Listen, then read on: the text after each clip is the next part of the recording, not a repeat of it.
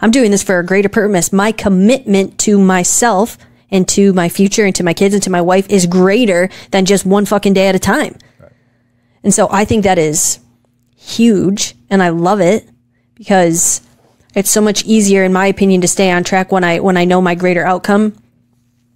I'm working on a greater outcome. It's like, you know, it's not just one day. Well, I feel like